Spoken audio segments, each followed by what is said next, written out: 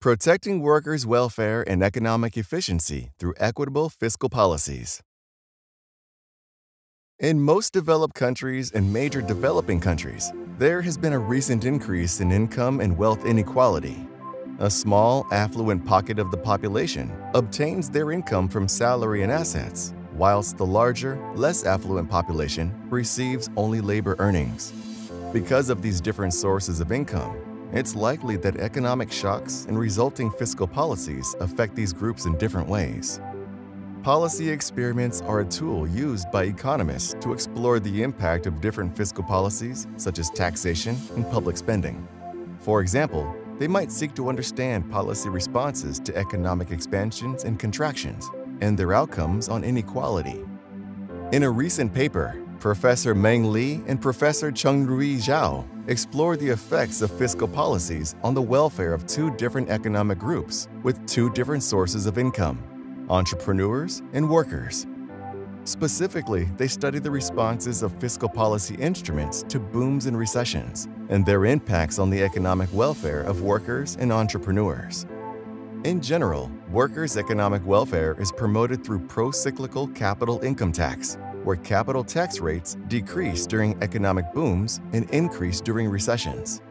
Entrepreneurs' welfare, on the other hand, is maximized by implementing a mirrored version of this taxation structure. This creates a quandary for government.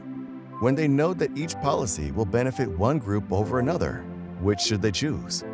This quandary creates conflicts between entrepreneurs and workers.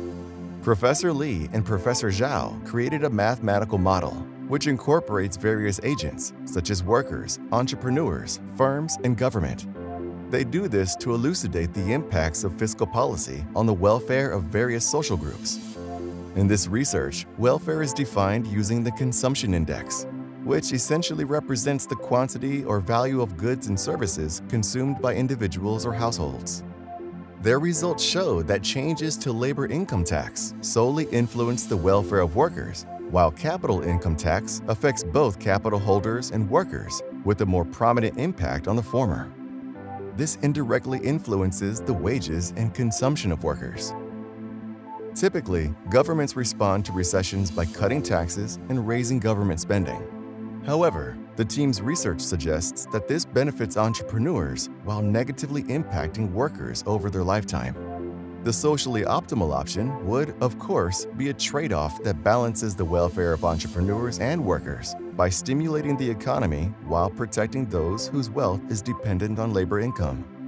Given this, Professors Li and Zhao propose a solution. When economic contraction hits, government should cut income taxes and subsidize workers simultaneously. While tax cuts promote the economic recovery of entrepreneurs, subsidies can compensate for the harm this causes workers. In this way, it is possible to achieve both economic efficiency and equity.